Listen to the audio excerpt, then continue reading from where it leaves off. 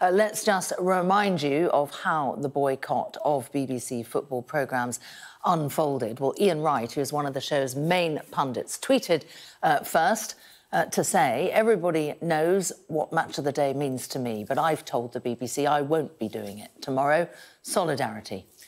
Then one of the other main co-presenters on Match of the Day, Alan Shearer, then tweeted to say he also won't be on the programme, simply writing, "I have informed the BBC I won't be appearing on Match of the Day tomorrow night."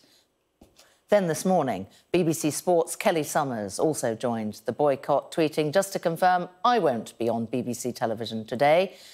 And in the last half an hour, the Final Score presenter Jason Mohammed tweeted saying, "As you know, Final Score is a TV show very close to my heart. However, I have this morning informed the BBC I will not be presenting the show this afternoon on BBC One.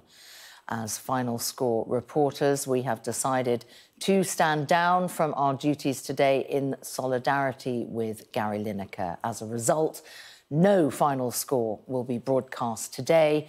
We all love the BBC and are proud to work for such a great broadcaster." And again, these coming through thick and fast. In the last few moments, the Final Score commentator, Chris Wise, has also tweeted to say, "Just to confirm, that I won't be working for BBC Final Score today. The programme is not going ahead. All of us need to stand together."